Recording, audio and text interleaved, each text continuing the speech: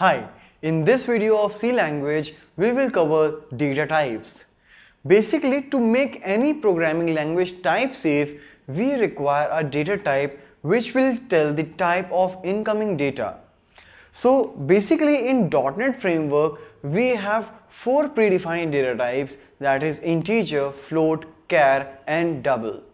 So here, first of all, we will discuss what are the data types. So as I said, it will tell the type of incoming value. Like if I am going to define an identifier that is either variable or a constant, so we will have to specify a type. Similarly, by the time any method is returning a value, we are going to tell like which kind of value it is returning.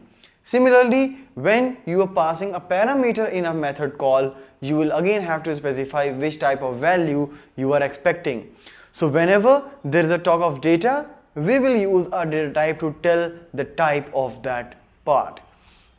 So as I said, like basically we have two data types. One is for the integer values, means non-decimal numbers. Other one are the floating numbers, means a number with a decimal value. Void is a data type which is used as a return type of a method. You will not define any variable of void type, but whenever you are defining a method which is not returning anything to any other method, then we will use this void data type. Similarly, we do have something called enums. Enums is basically here to give a numerical equivalent to any character value.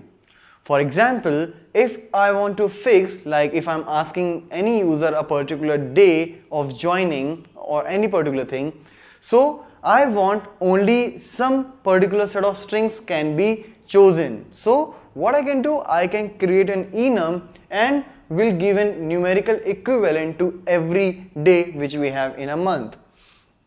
Apart from that, we do have some derived data types also, like arrays, pointers, structures, union and functions. So basically pointers will be here for storing the address of the variable. We will discuss about them. Array means when you want to store the similar values in a large scale, means you want to make a collection of such values, you can go for the arrays. Similarly, structures, unions are some customized data types which we will discuss in our coming videos. So let's quickly see practically how can we define the variables of various data types. So inside this main method, if I want to define any variable of a specific data type, what can I do is I can simply use the name of the data type. For example, here I have used int, and after that I can just give the name of the identifier through which I can use it further in this program. For example, if I want to define a variable of integer type and with the name var, here I used int var, and after that I can terminate it with a semicolon. So using semicolon you can terminate any particular statement.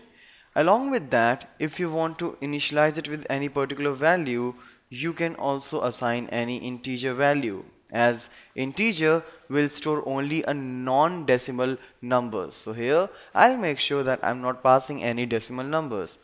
But if there is a double or float type of variable, so in that way I can also pass any decimal value like this. And similarly, if it is a character, I will use the char, so var c is equal to, and for character I will always use a single quotation inside which I will put a character, whether that could be a special character or a normal character.